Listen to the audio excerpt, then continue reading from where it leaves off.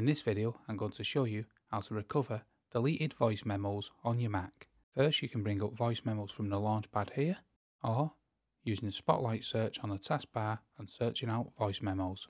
Now let's say we was deleting voice memos and we accidentally deleted the best audio one which we wanted to keep.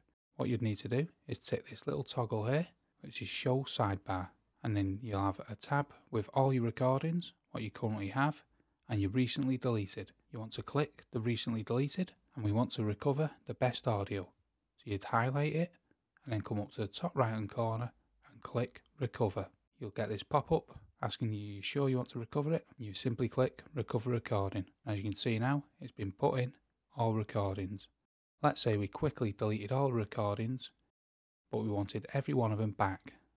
You'd come again up to the toggle at the top to show sidebar, and then you'd come down to recently deleted. Again, you could highlight each individual one and come up and click recover, but the quickest option is come down to the bottom and recover all.